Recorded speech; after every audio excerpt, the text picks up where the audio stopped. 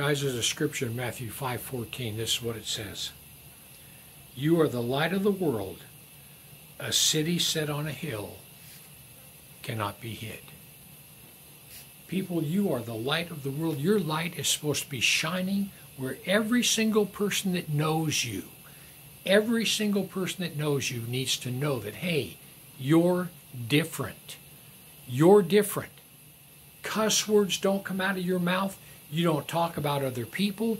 You are absolutely different from everybody else. And when you're like that, when your light is shining before other people, those people are supposed to wonder, why are you like that? Matter of fact, they'll even come up and ask you, why are you the way you are? And that's when you have the opportunity to tell them why. Because you're a child of light, a child of the King.